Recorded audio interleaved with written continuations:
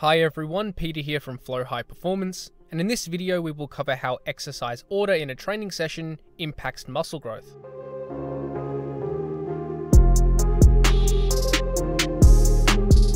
First, let's establish what exactly we mean when referring to exercise order. Exercise order simply refers to the sequence of exercises within an individual training session. So we aren't referring to the structure of the week or the mesocycle, we are specifically referring to an individual session. However, exercise order is a somewhat nuanced topic. This is because there are so many different ways to structure your training session, which makes it difficult to directly compare different strategies. In an individual training session, trainees may perform anywhere between 3 to 6 exercises and train either one muscle group specifically or train the full body in a workout. So it is difficult to isolate certain variables and infer results to practice. However, in this video we will explore the evidence we have on this topic and explore how this may be practically applicable. Before we delve into the research, let's first establish the logical effects of exercise order. The main influence exercise order will have in a training session is effects on short-term fatigue. We will be in the least fatigued state for the exercises performed first in the session and the most fatigued for the exercises at the end of the training session. Therefore, lifting performance is likely to be superior for the exercises at the start of the session and inhibited for the exercises performed towards the end of the session. However, this is only likely to be the case if the same muscle group is trained with multiple exercises in the same session. If each exercise trains different muscle groups, then fatigue of subsequent exercises won't be as significant. So once again, context plays an important role when discussing exercise order. So the acute effects of exercise order are fairly intuitive. We know that exercise order may influence fatigue and therefore impact lifting performance. However, what we really want to know is how does this influence actual muscle growth in an applied resistance training program? Let's now explore what the research says about the influence of exercise order on muscle hypertrophy. The first consideration regarding exercise order is the sequence of compound versus isolation lifts. It is commonly advised that compound lifts should be performed first in a session and isolation lifts last. However, does this order actually influence hypertrophy outcomes? The best evidence we have is this meta-analysis analyzing the research comparing different orders of compound and isolation lifts. The researchers found that gains in maximal strength were superior in the exercises performed first in the session, regardless of whether this was a compound or isolation lift. However, it was found that hypertrophy outcomes were similar, regardless of whether compound or isolation lifts were performed first in the session. Another consideration for exercise order is the sequence of larger versus smaller muscle groups. It is commonly advised that larger muscle groups should be trained first and smaller muscle groups last. However, does this order actually influence hypertrophy outcomes? This research was more scarce, but I managed to find 2 studies comparing this topic. First, this study compared hypertrophy outcomes between training larger muscles followed by smaller muscles versus training smaller muscles followed by larger muscles.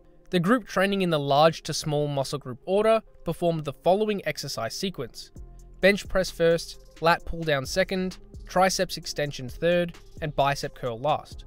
The group training in the small to large order performed the opposite order: bicep curls first, tricep extension second, lat pull downs third, and bench press last.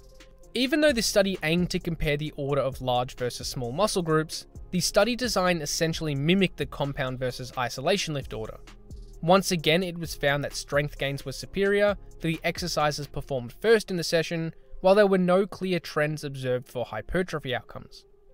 Another study used an almost identical training protocol. One group performed the bench press, lat pull down, triceps extension, and bicep curls in that order. The other group performed the bicep curls, tricep extensions, lat pull down, and bench press in the opposite order to the first group.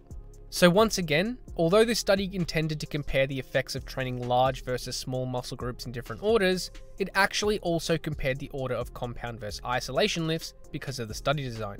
Just like the rest of the research on exercise order, it was found that strength gains were superior for the exercises performed first in the session, while there was no significant difference in hypertrophy outcomes. And the last consideration we can make for exercise order is the potential role of using a pre-fatigue strategy. A pre-fatigue or pre-exhaustion strategy is when a trainee intentionally fatigues a specific muscle group before performing another exercise involving that muscle. This is usually accomplished by performing an isolation lift for a specific muscle before a compound lift, which the fatigued muscle is a prime mover for. There are many claims made about the effects of pre-fatigue, but let's see what the research says about its use in practice. This study compared the effects of a pre-exhaust strategy versus a traditional training protocol on strength and hypertrophy outcomes. Subjects performed 3 sets of leg press to failure with 75% 1RM 1 time per week. One group performed 3 sets alone, while another group pre-exhausted the quadriceps before the leg press protocol. In the pre-exhaust group, subjects performed 1 set of leg extensions to failure with 20% 1RM immediately before the leg press protocol. After 9 weeks of training, both groups saw significant glute and quad hypertrophy with no significant difference between protocols.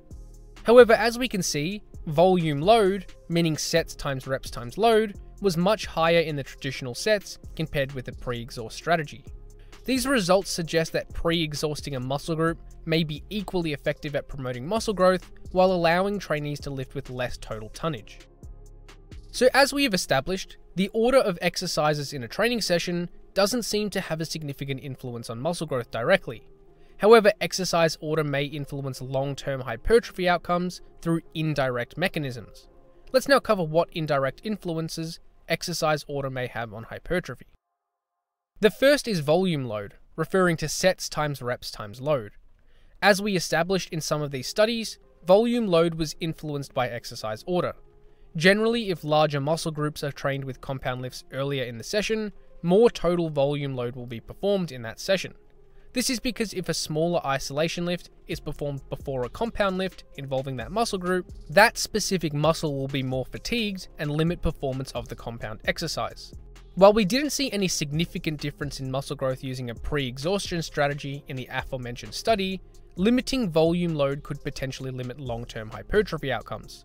While this is speculative, training with greater volume loads over time may result in more favorable muscle growth compared with training with lower volume loads. Another indirect influence of exercise order is its effects on joint stress. As we mentioned, exercise order can influence volume load. If trainees can achieve similar hypertrophy outcomes with less volume load, this may alleviate joint stress to some extent. If trainees can lift with lighter loads or fewer repetitions, it is likely to reduce the risk of joint pain or irritation. This may be favorable for those who have particularly irritable joints or connective tissue due to current or past injury.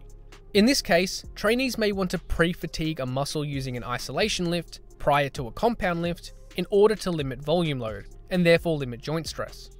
This can alleviate pain at times when joints are particularly irritable, while still resulting in equivalent hypertrophy outcomes, at least in the short term. And the last indirect influence that exercise order may have is on strength gains. While this video is specifically focusing on the effects of exercise order on muscle growth, it should be noted that exercise order does have a significant effect on strength gains. The exercises performed earlier in a training session clearly experience the greatest strength gains. Greater strength gains may result in greater muscle growth over a long-term perspective, although this is highly speculative. More importantly, many trainees have simultaneous strength goals in addition to their hypertrophy training. Therefore, if you want to maximize strength, perform the exercises you want to get stronger at first in the workout. So what practical applications can we conclude from all of this information? Well, it is difficult to draw strong conclusions from the data that we have. However, despite common practice, it seems that the order of exercises in a training session doesn't have any significant influence on muscle growth, at least in the time frames of the lengths of these studies. However, exercise order may influence muscle growth indirectly via its effects on volume load and joint stress. Exercise order will influence total volume load in a training session, which may theoretically influence hypertrophy over the long term. Furthermore, using a pre-fatigue strategy will limit volume load while still achieving similar hypertrophy outcomes. This strategy may be useful for trainees to limit joint stress during times when they have particularly irritable joints. And lastly, if trainees have simultaneous strength goals, then they should train the exercises they want to get stronger at first in the session.